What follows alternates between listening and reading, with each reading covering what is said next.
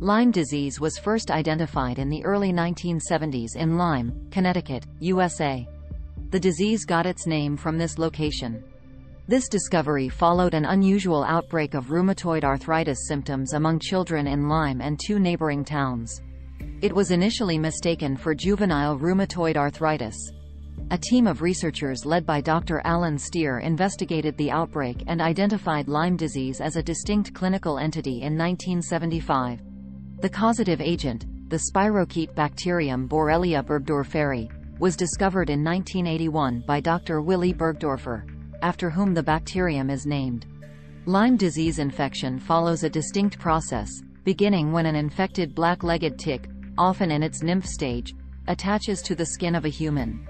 These ticks, known as deer ticks, Ixodes scapularis, in the United States and Ixodes ricinus in Europe, are typically small and can be hard to notice. The tick must usually remain attached for 36 to 48 hours or more before it can transmit the Lyme disease bacterium, Borrelia burgdorferi. During the feeding process, if the tick is carrying Borrelia burgdorferi, it transmits the bacteria into the host's bloodstream. Once the bacteria enter the bloodstream, they can spread throughout the body.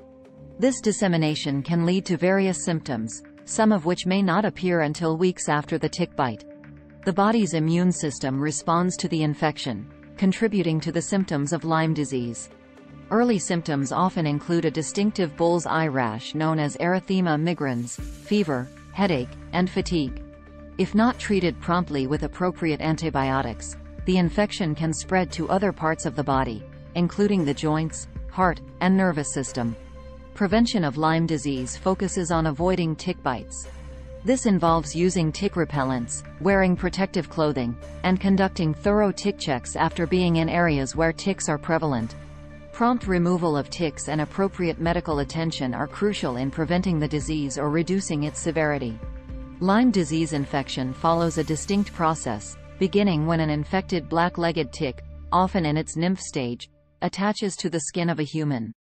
These ticks, known as deer ticks, Ixodes scapularis, in the United States and Ixodes ricinus in Europe, are typically small and can be hard to notice. The tick must usually remain attached for 36 to 48 hours or more before it can transmit the Lyme disease bacterium, Borrelia burgdorferi. During the feeding process, if the tick is carrying Borrelia burgdorferi, it transmits the bacteria into the host's bloodstream. Once the bacteria enter the bloodstream, they can spread throughout the body. This dissemination can lead to various symptoms, some of which may not appear until weeks after the tick bite. The body's immune system responds to the infection, contributing to the symptoms of Lyme disease. Early symptoms often include a distinctive bull's eye rash known as erythema migrans, fever, headache, and fatigue. If not treated promptly with appropriate antibiotics, the infection can spread to other parts of the body, including the joints, heart, and nervous system. Prevention of Lyme disease focuses on avoiding tick bites. This involves using tick repellents, wearing protective clothing, and conducting thorough tick checks after being in areas where ticks are prevalent. Prompt removal of ticks and appropriate medical attention are crucial in preventing the disease or reducing its severity. Lyme disease symptoms can vary widely and often develop in stages, although not all patients go through every stage. Initially, within days to weeks after a tick bite, many individuals develop a characteristic circular, bull's eye, rash at the site of the bite, known as erythema migrans. This rash, which appears in 70–80% of infected individuals, may expand over days, forming a large round rash.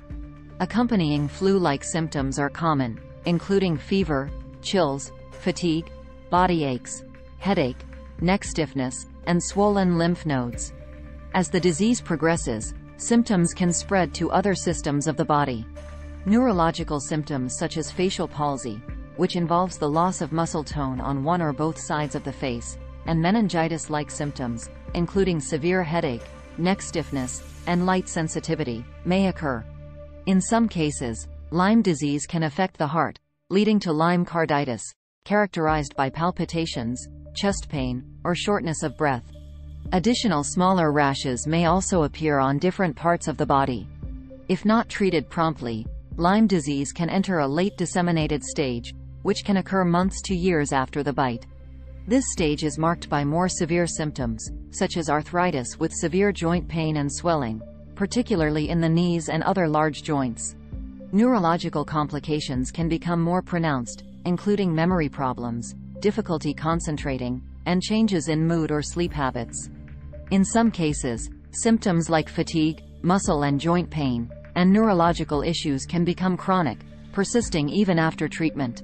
It's critical to seek medical attention if Lyme disease is suspected, as early treatment with antibiotics is key to preventing the progression of the disease and avoiding long-term complications.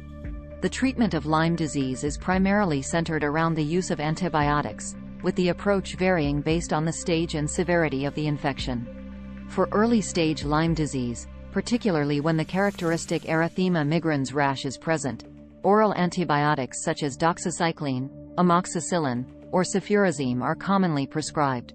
The course of treatment typically lasts from 10 to 21 days. Doxycycline is often the first choice for adults and children over 8, while amoxicillin or cefuroxime are preferred for younger children, pregnant, or breastfeeding women. In cases where Lyme disease has disseminated or progressed to involve the nervous system or heart, intravenous antibiotics may be necessary. Ceftriaxone is frequently used in these situations. The duration of this treatment can extend to 14 to 28 days, tailored to the severity and specific symptoms. Some patients may experience persistent symptoms like fatigue, pain, or joint and muscle aches even after completing antibiotic treatment. This condition is known as post-treatment Lyme disease syndrome, PTLDS, or chronic Lyme disease. The optimal treatment for PTLDS is still a topic of ongoing research and debate. Long-term antibiotic therapy has generally not shown effectiveness and can lead to serious side effects. Therefore, the focus often shifts to symptomatic treatment to manage pain and discomfort, along with supportive therapies like physical therapy, cognitive behavioral therapy, and other strategies to help manage symptoms. It's critical for Lyme disease treatment to be overseen by a healthcare professional with knowledge of the disease. Early diagnosis and prompt intervention are key to preventing the disease from progressing and minimizing the risk of long-term complications. Alongside treatment, preventive measures against tick bites play a crucial role in managing the risk of Lyme disease.